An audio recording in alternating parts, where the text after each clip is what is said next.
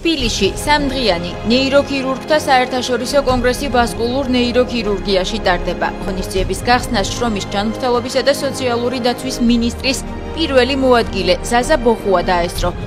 კონგრესის პირველი დღე საკმაოდ დატვირთული აღმოჩნდა. გაკეთდა რამდენიმე მნიშვნელოვანი მოხსენება. ქართველი და უცხოელი სპეციალისტები და ჯანდაცვის მინისტრის პირველი მოადგილე ღონისძიების მნიშვნელობის შესახებ. ჯერ ერთი ესე ვთქვათ, ეცნობიან საქართველოს. ნახულობენ გუშინ ადრე ჩამოვიდა თითქმის დელეგაციის 50%-ზე მეტი დადიოდნენ აღფრთოვანებული იყვნენ ჩვენი ქალაქით.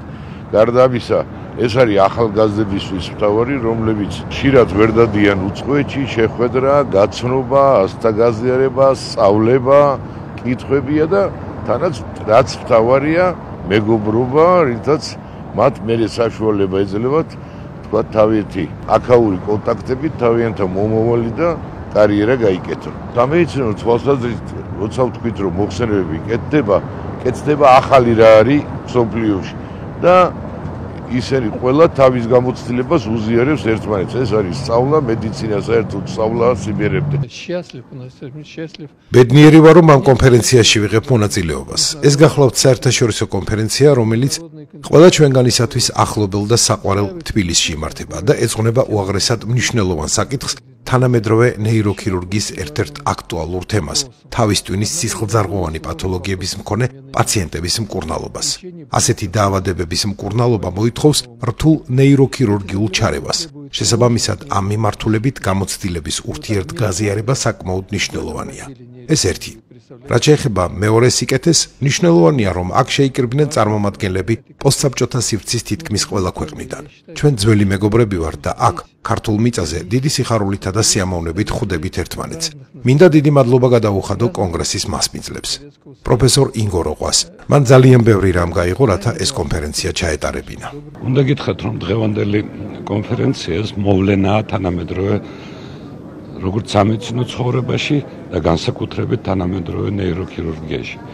უმნიშვნელოვანესი აღმოჩენა იყო ენდოვასკულარული, ანუ სისხლძარღვთა შიდა მიდგომები ნეიროქირურგიული პათოლოგიის დროს. უნდა გითხრათ, რომ უამრავი ადამიანი, უამრავი პაციენტი გადაურჩა ტრეპანაციას, გადაურჩა თავის ტვინზე აგრესიულ ჩარევას. ყველაფერი ეს დღეს ხდება შიდა სისხლძარღვოვანი მიდგომით. აქვე არ შემიძლია არ აღვნიშნო, რომ პიონერები რეგიონში ამ დარგის გახლავთ ინგო როყვას კლინიკა და დღემდე არც ჩვენ მეზობელ რესპუბლიკაში ესეთი მიდგომები არ არსებობს. მაშინ როდესაც ჩვენთან უკვე რამოდენიმე ათეული წელია გახსნილია ეგ დარგი და ძალიან კარგად მუშაობენ. დღევანდელი კონგრესი ძალიან მნიშვნელოვანია ჩვენი ქვეყნისათვის, მნიშვნელოვანია საერთოდ მედიცინისათვის. თუ დააკვირდით დასახელებას აქტუალური პრობლემების სისხლძარღვთა დაავადებების, ეს მხედველობაშია ნეიროქირურგიული პრობლემები, ნევროლოგიური პრობლემები და სიკვდილიანობა ჩვენს მსოფლიოში, ასე ვთქვათ, ყველაზე პირველ ადგილზე დგას ზუსტად სისხლძარღვების ტრომბოზები და ასე შემდეგ. დღეს მონაწილეობენ ძალიან მნიშვნელოვანი მსოფლიოში განთქმული ექსპერტები ამ დარგში. მე ვფიქრობ, რომ დღევანდელი კონგრესი, რომელიც მიმდინარეობს 2 დღის განმავლობაში, ძალიან დიდ პროგრესს შეიტანს როგორც ჩვენი ქვეყნის მედიცინისათვის, ასევე ამ დარგის სპეციალისტებისათვის ძალიან მნიშვნელოვანი. ნებისმიერი კონფერენცია, ნებისმიერი ის ახალი ინფორმაცია, რომელიც არის ერთ-ერთი მთავარი განვითარებისთვის. უწყვეტ სამედიცინო განათლება, უწყვეტ სამედიცინო ყველა ადამიანს აქვს ყოველთვის და მედიცინაში ყოველთვის მთავარი არის ის ახალი ინფორმაციის გაზიარება. და რატომ? ჩვენ ვართ ჯანდაცვის სამინისტრო. ორიენტირებული ვართ პრევენციაზე. ანუ რას ნიშნავს, რომ არ დავაგდოთ იმ შემთხვევამდე არ მივიყვანოთ ის და ყველა ეს კონფერენცია ფაქტიურად არის სუფთა სამედიცინო თვლით, რომ ყველანაირად შევეცადოთ, რომ ის პრობლემები, რომელიც მერე ხდება დაგვიანებული არ იყოს.